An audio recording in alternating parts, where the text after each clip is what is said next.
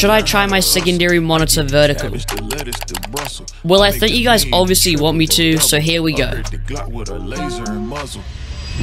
Alright, so I've set it all up, and this thing actually looks sick. And it also freed up a lot of space on the side of my desk too. It also helps a lot with apps where you can scroll down, such as Discord, Spotify, TikTok, or basically just any sort of website. And if you were live streaming, it would also make it a lot easier for you to read chat as well. And you can even play Subway Surfers on it. And lastly, it lets you split tabs on your screen way better compared to if it was horizontal. My only real downside to that, since my secondary monitor is so much bigger than my main, when I align it, it sits on top of my mousepad and my desk. But that isn't really the end of the world, as I'm not going to be moving my keyboard around. And then it also isn't as great for watching YouTube videos and having it horizontal, as the videos are much bigger.